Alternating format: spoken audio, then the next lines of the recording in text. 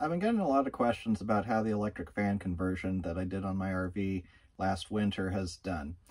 And I wanted to wait until I've gotten some miles on the thing and been able to test it in a number of different conditions, maybe not all of them, but at least enough to get a really good idea of how well the system performs and see if there's anything that I could or should have done differently. At this point, it's mid-August in 2022. I've had this on the RV for about, I guess I got it on in December of last year, and I've put about 10,000 miles on the system since installing it. Maybe not quite that much, but right around there. The system is really performing well, and overall it's meeting or exceeding my expectations. I've now driven it in the summer with temperatures above 90 degrees, towing our Land Rover behind us. Driven it in the mountains, although granted that was still during some colder months. And it's gotten a pretty good run to see how it does. The performance has been good, like I said. So in even the high temperatures of over 90 degrees, going down the highway, going through some hills, pulling our Land Rover behind, it's able to maintain temperature. Now, what is that temperature, and how is that maybe different from how it was with the mechanical fan? So reality is it's not a whole lot different, and I'm seeing now typically somewhere around 200 to 204 degrees of coolant temperature. Something to remember with how this engine is designed is that it's got 190 degree thermostats, and so what that means is that they start opening at 190 and then they're fully open at 210. So one of the things that I've observed is that, or had observed before, and that carries over with the electric fans, is that there's a certain amount of cooling that is based off of airflow and the temperature difference between the ambient air and the coolant. But then there's also the component of coolant flow. So you need to have a certain amount of coolant going through, and when you're in those especially first few degrees from 190 up to 195 or 200, the coolant flow is relatively low. So you have a lot of different things that are going along and playing together to get the coolant temperature where it is. So it is a few degrees warmer than what I tended to have before with the mechanical fan, but overall it's still within an acceptable range. Caterpillar says the most efficient temperature to run this engine at is 210. So if anything, a little bit warmer isn't necessarily a bad thing. And in the winter, one of the benefits of it being now in that 195 to 200 range instead of before in the winter it would actually be right at 190 or even a little bit below, is that there's more heat in the coolant, so that means that it heats the interior better. And along with some of the other things that we've done to it, the heat is actually very good. Last winter, our first trip with the electric fans, we were driving down the road at night around 13 degrees Fahrenheit, and we were still perfectly comfortable inside. So a lot of benefits there. Issues that I noted. So one thing, and I thought that this might be an issue when I made the original system, and it turned out to be the way that I set up the electric fans is that they are based only on coolant temperature. So something I didn't expect is that the natural convection of the air around the radiator at idle is enough to keep the engine cool enough that it actually doesn't need to use the fans at all. When you stop after driving, the fans will run for a little bit until it gets down to about 195, which is the temperature where I have them starting to come on, and then they'll just shut off and you won't have any fans.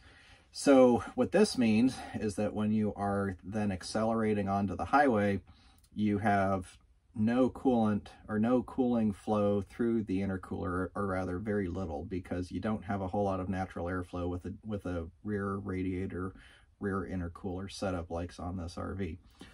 So the way that I addressed that and also provided for a little bit of additional cooling is I added 2 pusher fans, and I'll show you those in a minute, to the intercooler, and right now I have them on a manual switch. I'm sitting in the driver's seat and I got a manual switch right down here that I can flip on and off. So you can see the little switch that I've got. This is for the fans on the intercooler, and if I flip it, you can hear it just turns them on, turns them off, 100% manual, and I can turn that on usually if I think I'm going to want a little bit of extra power, or if I'm seeing a longer uphill where I know I'm going to want a little bit of extra cooling to help keep the temperatures in check. The lighting's not very good here, but hopefully you can see this is the intercooler, or as they say in this vehicle world, charge air cooler.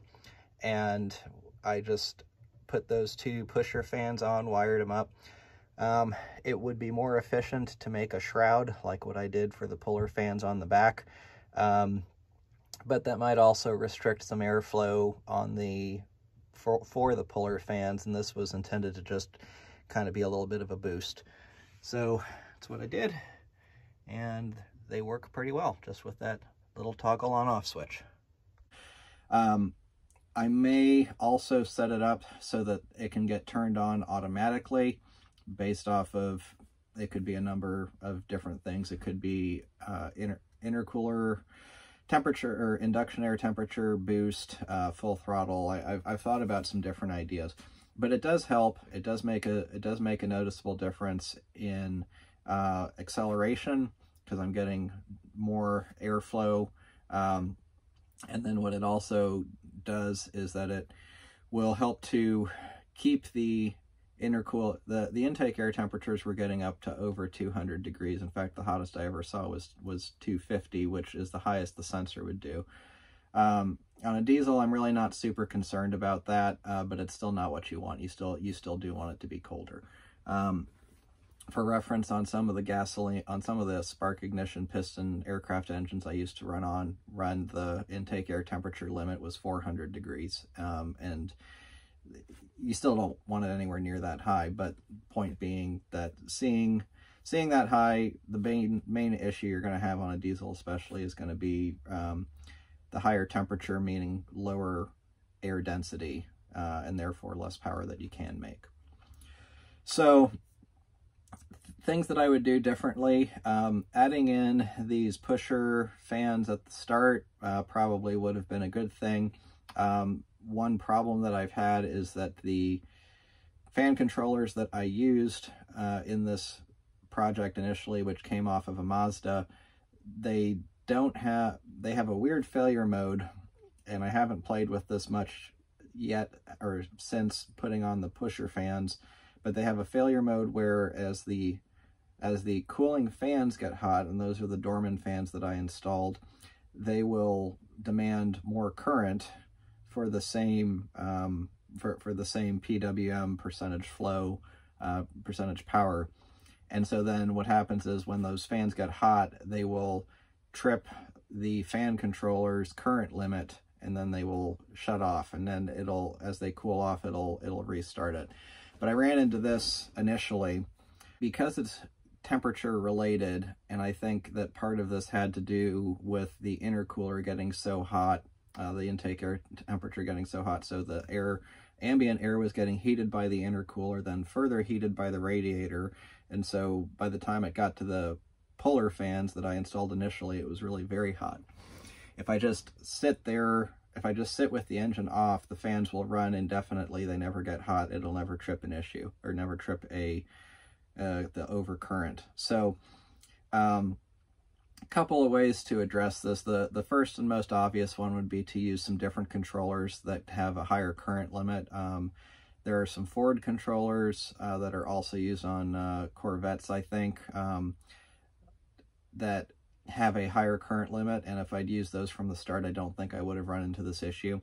Right now I'm limited to about 60% PWM, which the fact that I'm able to run with a 60% PWM as hot of temperatures as I've been driving in, and still able to keep the coolant temperature well under control, tells me that the overall system works well. This is just a little glitch or issue.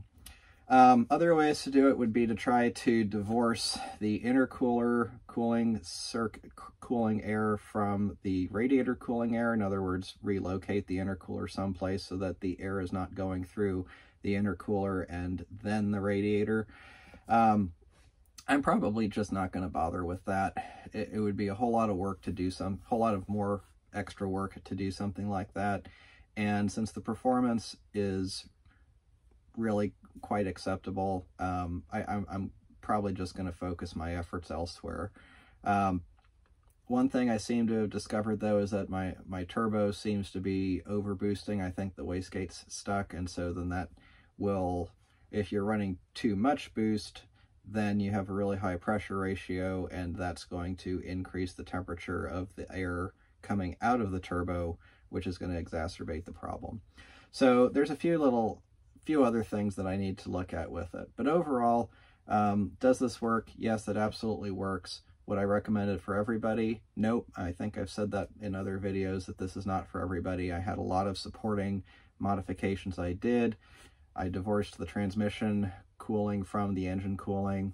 I added external oil coolers, and so that was good anyway, because the factory oil cooler really wasn't as good as I wanted it to be. I saw as high as 235 or 240 degrees oil temperature, and now the highest I've seen is about 205.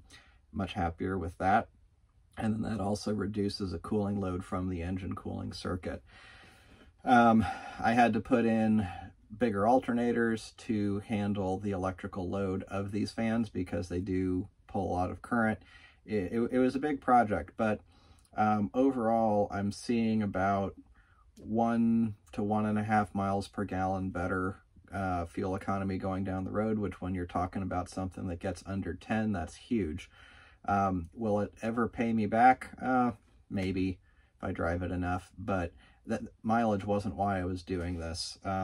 The biggest thing that I would say is a benefit is just how much quieter and how much smoother the engine runs.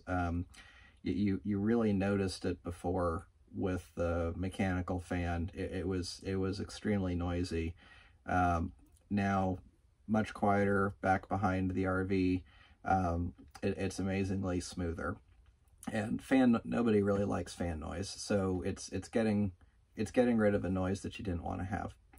So I hope you found this interesting. For those who said that it couldn't be done, I would say, yeah, it absolutely can be done. I think I've proven that it can be done, but there is a lot of work that goes into it, and so you just have to decide for yourself whether the effort that you're going to is worth the benefits. For me, I would say it is. It's the RV drives a lot better. I like getting the improved fuel economy. Pretty much everything I touched needed to get replaced anyway.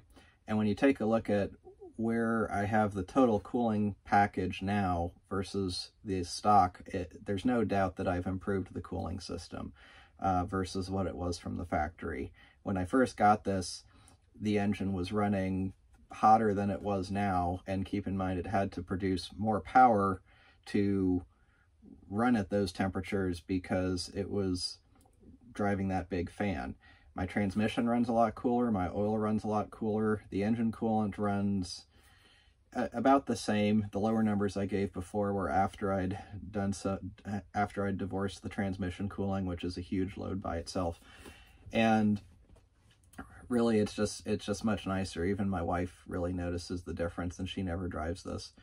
So I hope you found this interesting. If you have any other questions or you're thinking about doing this on your bus, feel free to post them below and I'll answer what I can.